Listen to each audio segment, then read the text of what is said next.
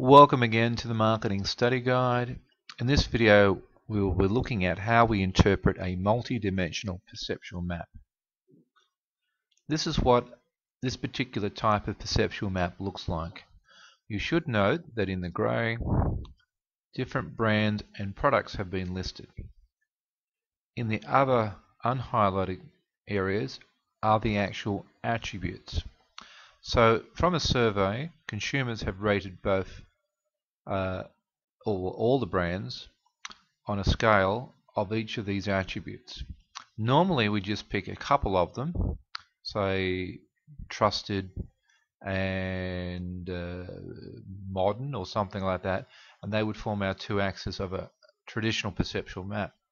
This map allows us to see the overall market with all the attributes listed at the same time.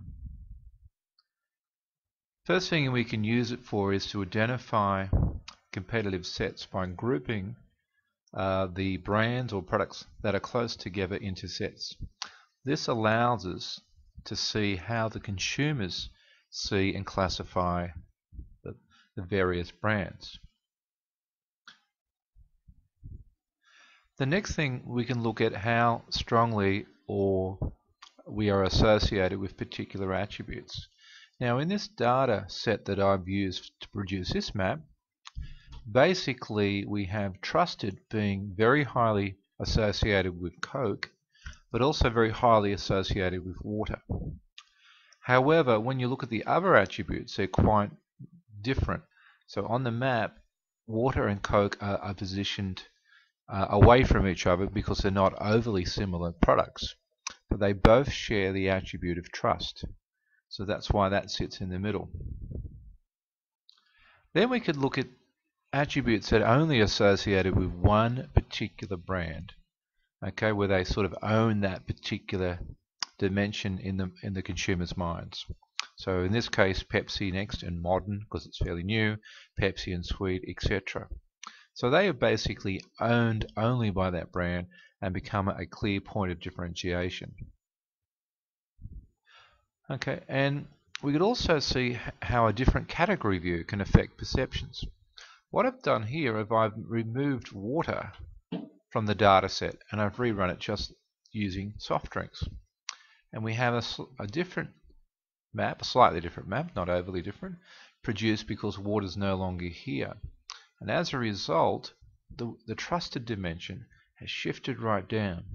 So when we only look at the soft drink market, we can see that there is a different view. So as the consumer considers a broader set of indirect competitors, such as water and juice, they will get a different view.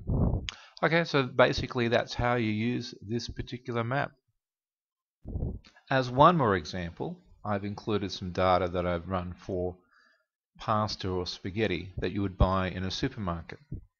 And I've just labeled the brands A, B, C, and I've got again a range of attributes that each brand has been scored upon.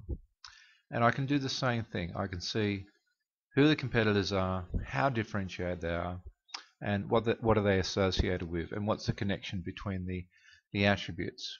So as you can see, I've gone through for brand A and C. They have a very clear defined target market. F is down here by itself, not associated with anything, so that's quite poor positioning. This is a smaller part of the market, special dietary concerns, so they have a very niche position. B is our market leader in this particular data set.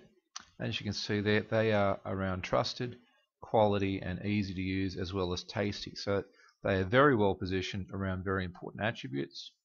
And then we have some gourmet end of the market. We've got 3 brands in there, the higher end, and they're authentic, good meal and variety. So by mapping all the data at the one time, I end up with a very good sense of the overall market, and it becomes a far more effective tool than the traditional two-axis approach. Keep in mind that this data can be, or this sort of perceptual map can be produced off the website. There's a free template that is ready to download and very easy to use. So good luck.